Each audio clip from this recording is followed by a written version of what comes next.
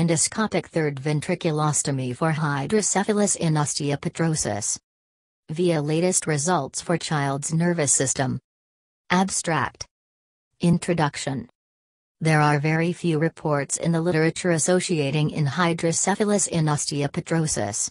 As a complication of shunt procedure, there are 2 reports on shunt malfunction due to osseous overgrowth at the burr hole in patients with osteopetrosis. We herein report a case of osteopetrosis with hydrocephalus that was successfully treated with endoscopic third ventriculostomy, ETV. Case report. At 5 months of age, a male patient presented with developmental delay. Head computed tomography, CT, demonstrated triventricular hydrocephalus with a cerebellar tonsillar herniation. At 7 months of age, he underwent suboccipital decompression with decompression of the foramen magnum. The hydrocephalus did not improve postoperatively, and the patient was transferred to our hospital. At 12 months of age, the hydrocephalus was successfully treated with ETV.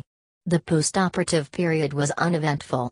Postoperative CT demonstrated an improvement in the ventricle size. Conclusions.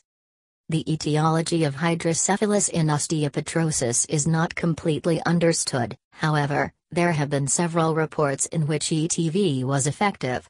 ETV should be considered the treatment of choice for hydrocephalus in osteopetrosis, as it avoids the characteristic shunt complications that can occur in patients with osteopetrosis.